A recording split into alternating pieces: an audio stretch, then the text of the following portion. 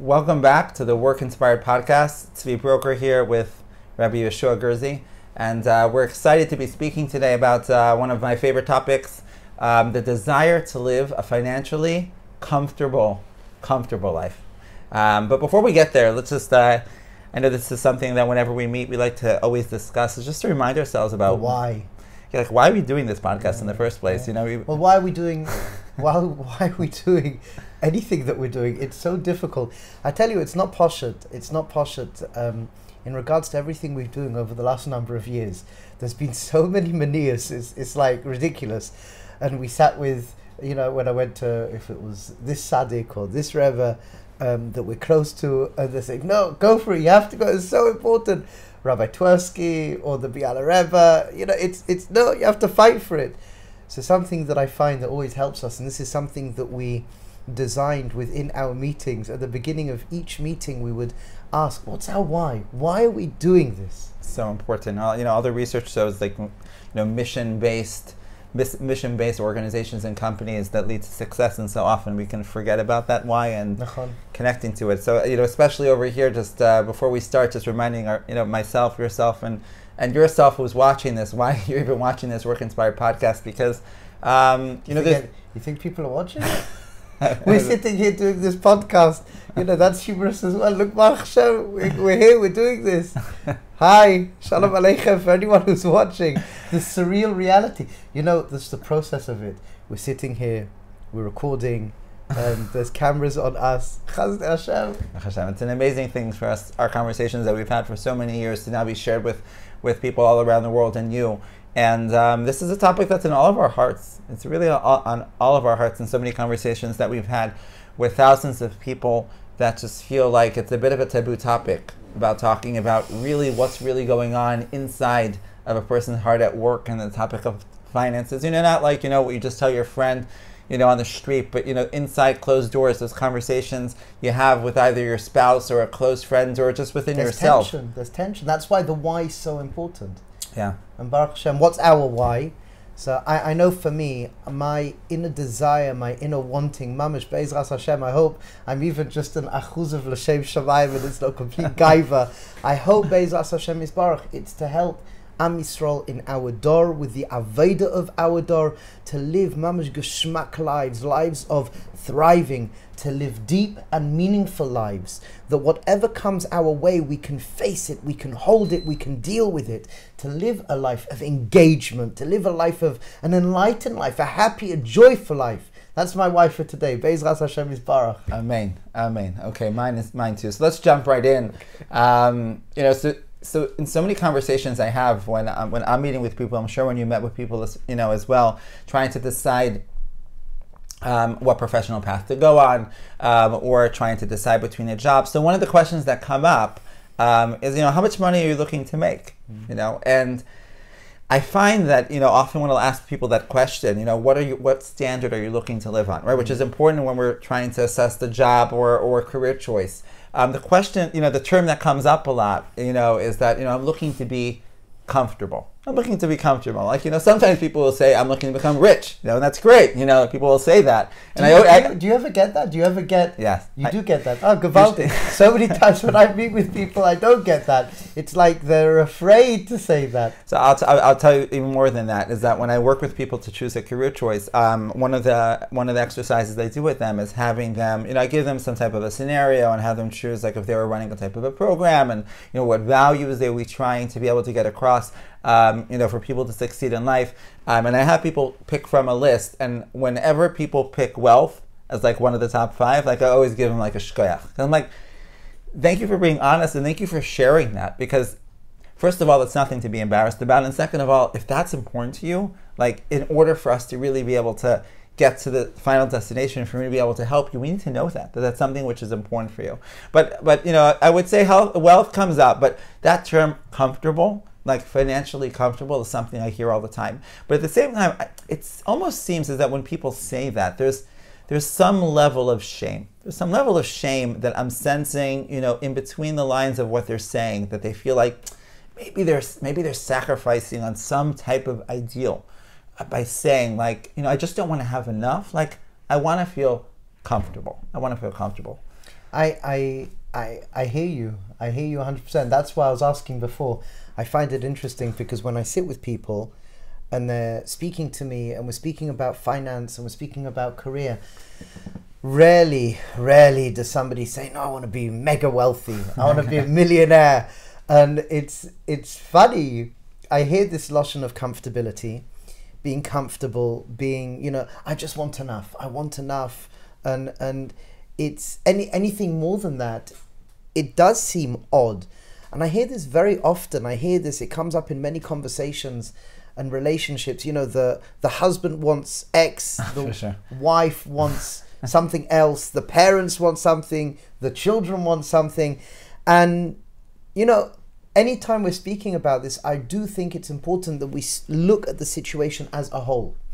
One thing I've noticed, and I think this is very much to do with, for those who don't know, one way that we really try to help people is through chaburas, where we have a small group of people and we meet once a week and we try to grow together.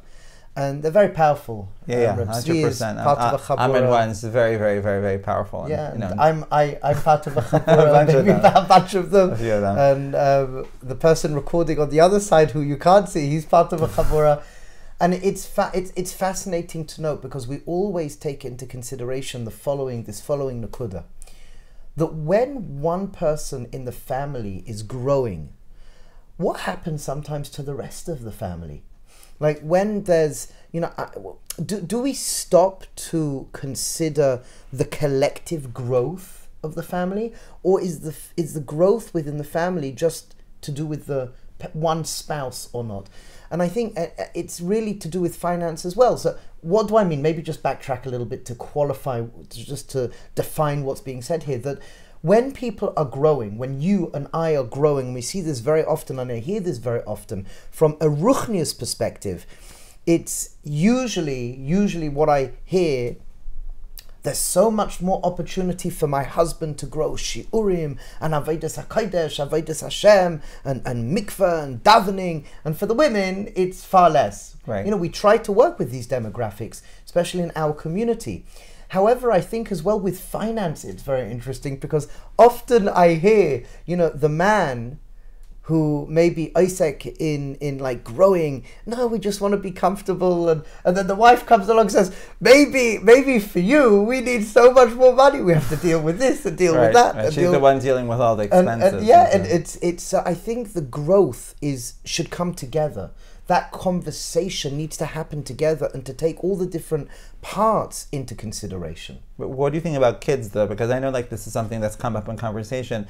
You know, is like, even if the parents have the same like mindset, like, okay, this is what we decided, this is what we want, this is the type of lifestyle we want to. The wife is supportive of the husband, and then suddenly a kid shows up, you know, on the scene, and he seems to have a bit of a different tale. And on one hand, it's like, do we need to support that, or maybe not? Like, this is where chinuch comes in. Like, the job of parents is this is part of chinuch. We decide, you know, this is the type of financial lifestyle that we're living. This is enough for us. We don't need this. And this is a part of your chinuch, is to learn the importance of ruchnias, and, you know, gashmias and materialism. It's not so important. Like, that's the role of the parent, to teach that to a kid. So I think there's maybe two sides to it. One side is the parents do need to have values. Every single family, we call it in our community, you have your family flag. So right. What does that look like? You write down on a piece of paper, what are our key 10 beliefs and values in our family?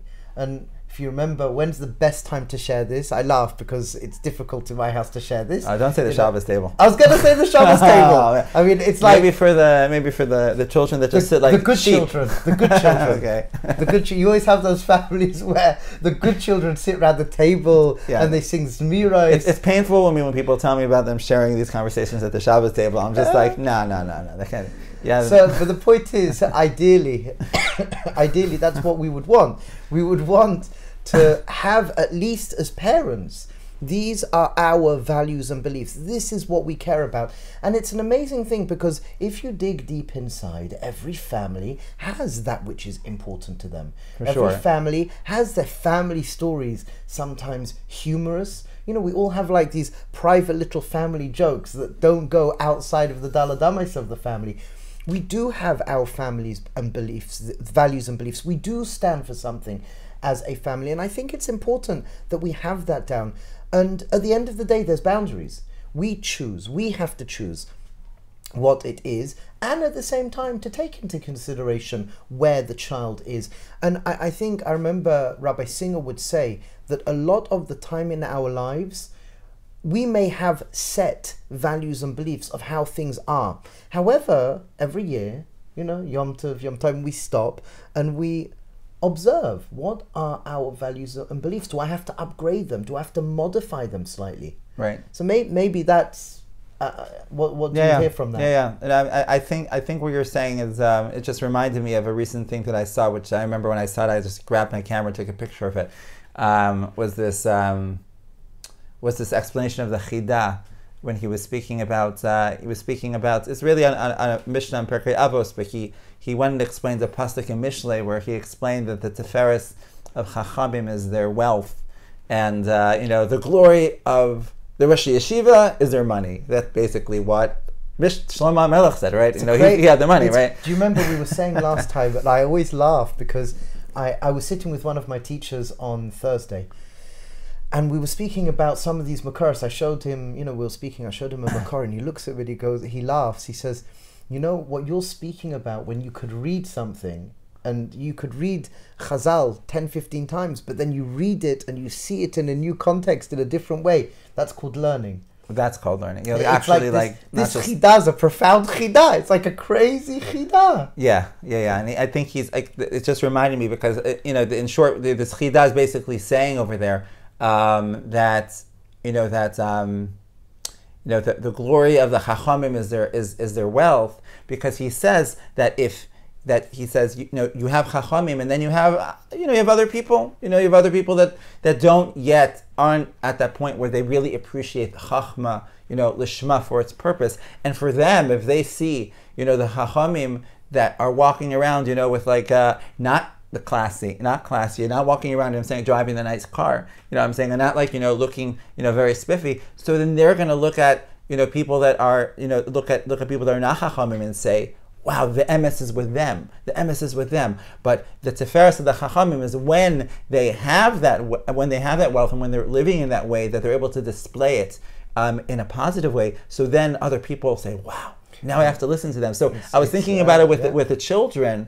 With the children is that also sometimes our children are able to appreciate. They're like what we're able to appreciate. They're not on that level of consciousness of being able to appreciate, the value of Torah, the value of these things. And for a child, when he sees someone living a frum life, and he also sees, wow, frum life also means living in a comfortable way. It also in a way that, if for me, I feel good about myself. That actually gives them a positive association about Yiddishkeit, so that they want to say, wow, this is something I'm interested in. And on the flip side, if the parents are just saying, no, it's all about Ruchnius, it's all about Ruchnius, and not about Gashmius, and the child's not able to hear it, the child could grow up thinking, like, all right, that's nothing to do with me. Like, that's not what I'm interested in. So I think what you're saying, that we, on one hand, we need to have our values, there's chinuch, at the same time, we need to take in consideration our who else is at our table, because if we don't take that into consideration, we're not going to ultimately, be matzliach. But going back to this conversation I'm having with people, like, where would you say this shame is coming from? Because there's wealth and there's financially comfortable. I would say even if financially comfortable, there's a certain sense of shame that I sense that people have saying that. Where do you think it's really, really coming from? So I just want to, before we go into the shame, I want to add, I was speaking to a teenager last week, and I shared with the teenager, I said to him, if I could show you a makor about a Rosh Yeshiva, and the Rosh Yeshiva, to be a Rosh Yeshiva, you had to have wealth, what would you say? So what am I talking about? We were just discussing this about, who was it that he wanted, Ravav, right there, Ravav, when he went over into was into Caesarea. He went over. They wanted to make him Rosh Hashiva, and he basically said, "No, give it to this other Talmid Chacham, right? And the emes, the reason why he wanted to do it was because of the fact that Ravo himself was wealthy, like a lot of the Chachamim. But this other Talmud Chacham wasn't, and he realized that by the Mahalach, like you're saying, the Mahalach was that you made the Rosh Hashiva wealthy so that people would listen to him. Yeah. Is that what you showed him? Yeah. And he was like, whoa. Like a Chazal. So I think like this. I think maybe we can share the following. That, number one, there's this tension point. And I think the tension point is because, first of all, we've been in exile for how long? We've been in exile for a very, very, very long time. And a tremendous amount of time in exile collective for the Yidden, has been spent in poverty.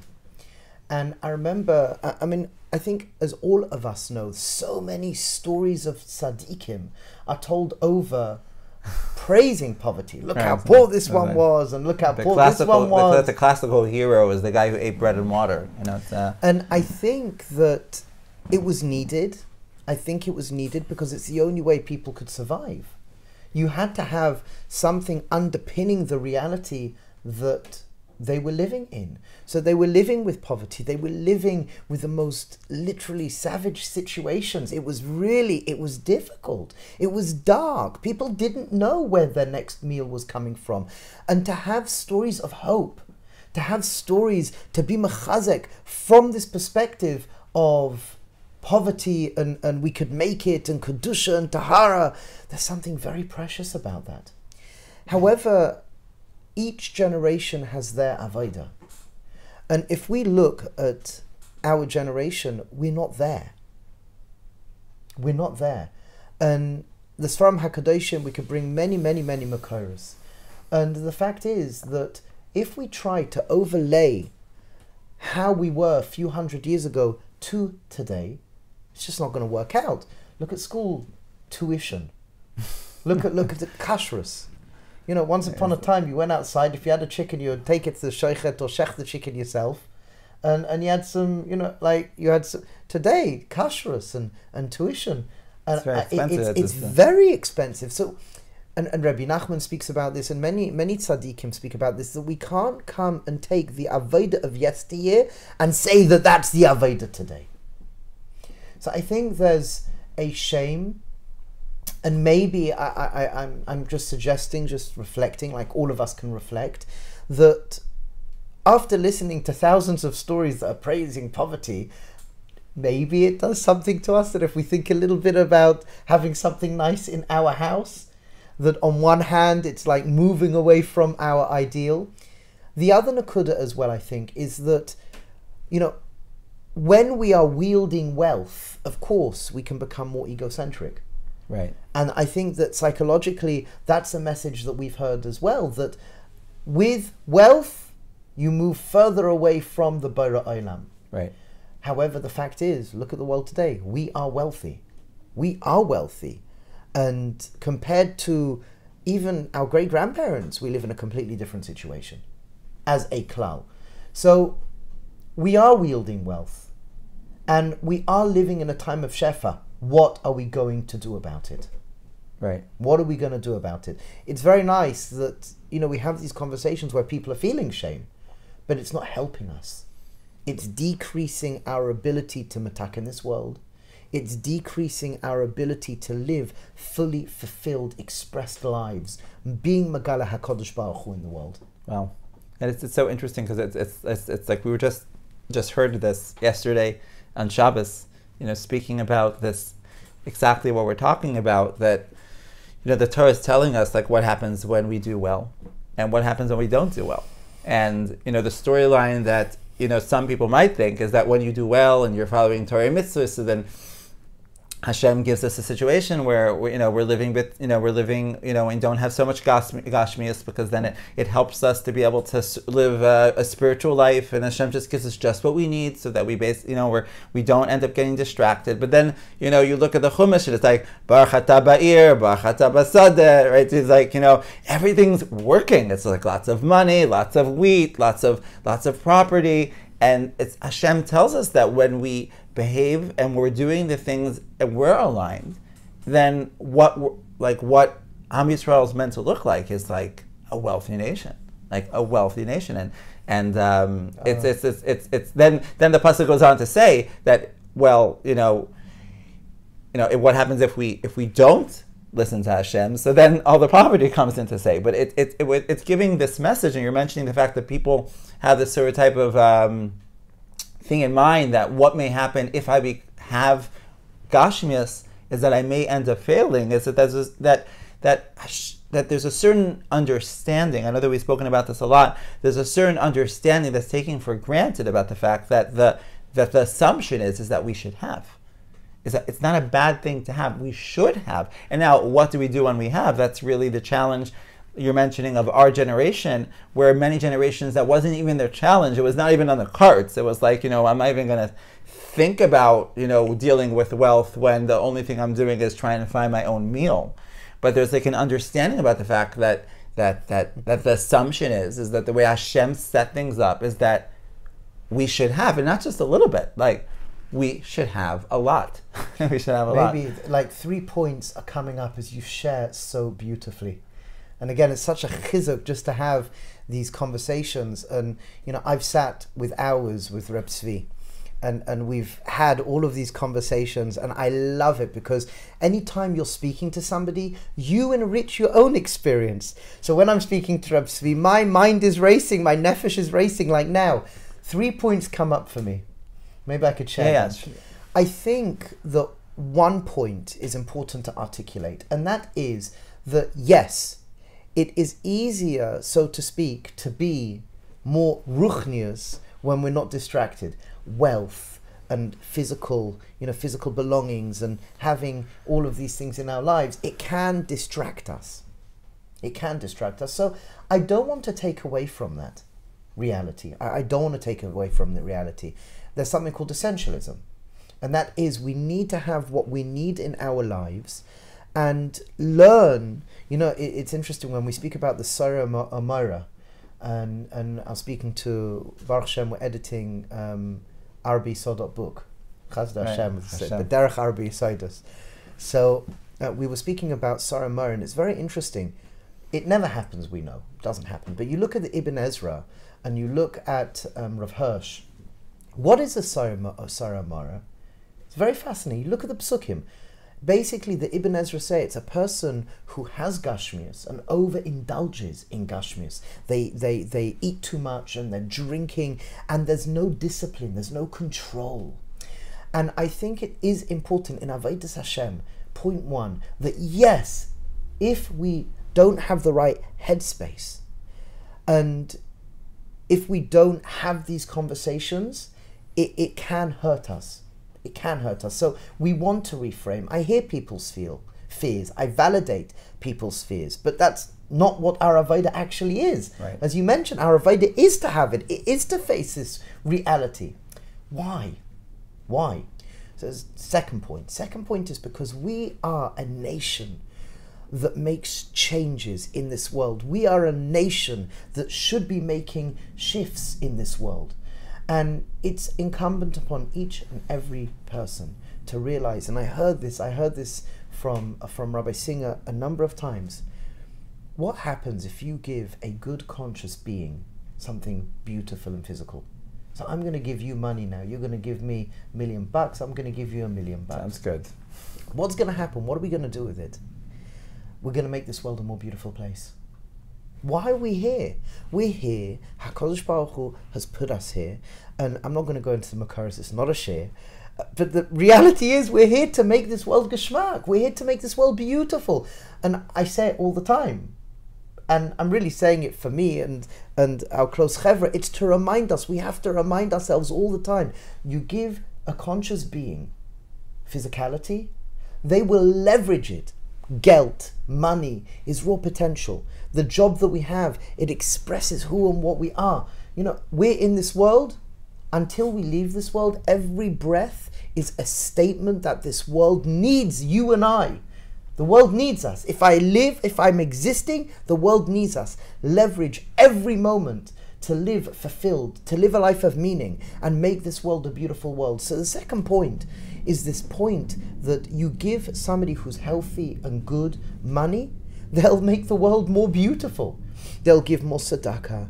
They will invest in people. They'll have people over for Shabbos meals and make people feel good. You know, a story comes to mind. There was one of my close friends. He's an Einikel from the Rebbe. So it was once a Yid who was called by the Rebbe. And this Yid was very, very wealthy. And when people would come to his home, he would give them nice food and things like that. But he himself viewed himself as a balavaida, and he would have a bit of old bread and wine and water and dipped in salt, while he would give the other, something nice. And the Rebbe gave him Musa and said, if people are coming to your house, I think I'm botching up the story actually, but if people come to your house and you sit with them and you partake as well with them, you are not just giving tzedakah, you're being machai mesim, you pick them up and they walk out to geschmack. When they come in and you're giving them what you're giving them and you're eating the way you're eating, they feel bad. Right. But if you join in with them, you can leverage that opportunity to let somebody walk away more fulfilled, happier. And this is what Rabbi Singer used to say. It's incumbent upon all of us to leave others with good memories and good experiences. Isn't that beautiful? That every interaction, we want to leverage it, that we move away from somebody and they, mamash geschmack. Gemara Yuma Pei Vav. Mamash Samach Vav. Pei Vav. That we leave others with good memories and good experiences. So that's the second point. First point, as we said, is this nakuda of validating the reality. So we need to reframe that. The second point is that you give somebody good and wholesome money, Be'ezras Hashem, they're going to make this world more beautiful. The third point is a little bit deeper, a little bit more mystical, and that is we're living in a generation of abundance. The Mekubalim explain that we have this reality, it's a belief, but for me it's a reality, that there's sparks, we call them Nitzosis Kedusha, and these Nitzosis Kedusha are trapped in physicality. From the beginning of our storyline, from Adam Arishon eating from the tree, there's a Shviras HaKelim, and the sparks fall into reality. And throughout all the generation, we are picking up these sparks in every single interaction with reality, as we interface with reality with one another. And there's actually 4 levels. You've got the world around us, there's Nitzosis Kedusha in the world around us, so in the food, in the microphones, in the table, in the shirt, in the world around us. There's Nitzosis Kedusha in our bodies, there's Nitzosis Kedusha in our emotionality and emotion, and as well Nitzosis Kedusha, these sparks in our mind. And the idea is as following, that every experience that we experience, we interact with those Nitzosis Kedusha, and the quality of our consciousness, we are relinquishing, releasing, gathering together and elevating these Nitzosis Kedusha. That it's healing the world. This is an imagination which I consider, it's a belief, but I consider a reality. Every interaction, we're actually healing the world. We're healing the world. So as we come up to the end of days, whatever that means, as we come up to the final years of the 6,000 years, we need to pick up all of the Nitzosis Kedusha, that the world comes to its state of shleimus, of wholesomeness, of fixing. We pick up all of these holy sparks, these shards that are in physicality. So the Kabbalists explain, of course, in our generation, there's going to be far more abundance. Wow. There's going to be far more abundance. Why? Because there's a mission statement. The mission statement is that as conscious beings, we relate and react to the world around us. We are quickening up. There's a time period. It ends. So we're living these generations at times of unbelievable abundance. And we are charged to be conscious, healthy, integrated beings, relating with the physical world, emotional health, physical health, relationships, to pick up all these Nitzosis Kedusha. So there were 3 points that came up when you were speaking. Don't know what you want to do with that, but yes. Amazing. And I think that that last point really sticks out with me, because what that's saying is that, as I'm having that conversation with people, or I'm asking that question for myself, or you're asking that question for yourself, what are your goals? And especially now Rosh Hashanah is coming around, what are your goals for next year financially? Are you looking to be just to have enough? Or are you looking to be financially comfortable? And when that thought comes down, that, hey, actually, I want to be financially comfortable. Where is that thought coming from? So I think for a lot of people, and I know for myself, I'm just be honest, when the thought comes down, we're like, it's the Yetzirah. That's the bad side. That's the dark side. That's like, I got pulled into some marketing campaign. Marketing is great. The whole entire goal of marketing is to turn wants into needs, right? So I got pulled in.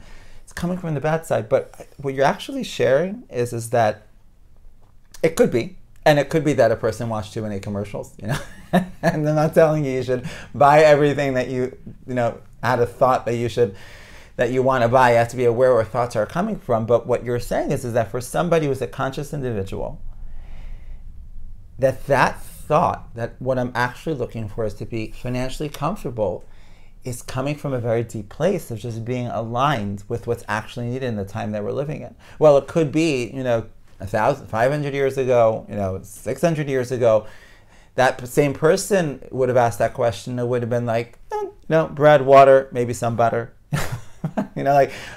But now, being honest, that thought that's coming through, when you share that it's just, I want to be financially comfortable, is reflecting and manifesting what actually our avoda is, because of the times that we're living in. Is that Hashem once says, no, like, I want you to be financially comfortable. I want you to be living in abundance, because of the fact that there are these nitzotzos kedusha, there are these sparks that are available, that have your name written on them, that you need to pull in. So therefore, if you're going to say, no, I'm just going to ignore that, I'm just going to disconnect from that honest feel of sense of need, and just say, no, because I read in a book, and maybe the book was written 500, 600 years ago that was speaking about bread and water. Context, wanting more. Golden. Right. That perhaps that actually would be missing the point. And that message of context is so important. It's so important when we're looking at this question of how much are we looking for, to understand, like what we spoke about today, just a few points of context. We spoke about the context. We started off, with the context of our families. Just like the context of it's not just me. If you're blessed to be married, it's your spouse, and then God willing, you have children, or you have children. Hashem decided what type of children to give you. So sometimes you would have liked a child that is like minimal and is okay with like no brand name stuff, but he's like no, like I want the Nike, like I want the expensive stuff. He was born with a certain taste, and we find that Chazal understand and express the fact that people were born with certain tastes, which we're going to speak a little bit more in our next podcast. How to be able to apply this to how comfortable is too comfortable, but understanding the context of parents, the context of family, and now what you're sharing is that historically there's a context nationally and individually of where we are and what we're living in, and we need to be real. We need to be real with ourselves, and we need to look around, and we need to react. Torah is about not just acting; it's about reacting, and obviously with mentorship, and with guidance of how to be able to apply this. But I think key walk away from today's podcast, whereas the desire to live comfortably, 2 thumbs up. It's gishmak. It's amazing. It's amazing. And rolling into the new year, if you're honest with yourself, you're honest with your family's needs. That's part of Avodas Hashem. That's really part of Avodas Hashem. So I'm so happy that we opened up this topic. It's obviously you could have questions, and please share them with us. As we mentioned, this is a conversation we've been having with thousands of individuals, and as we're expanding more globally, we want to hear your comments, and we're going to be addressing them. As we go through this conversation, how comfortable is too comfortable, how wealthy is too wealthy, the risks that are involved. It's an amazing topic, but it's a discussion. And I'm so happy that we're finally getting around to opening up this discussion to a wider audience, because I know it's on your mind. And that's okay. That's amazing that it's on your mind, because it's on so many of our minds, and we feel blessed to be able to share this wisdom with you. So until next time, keep being inspired in everything that you do, all aspects of your life. Amen. Bracha, mazel, and hatzlacha, kol yeshus l'olam va'ed. Amen.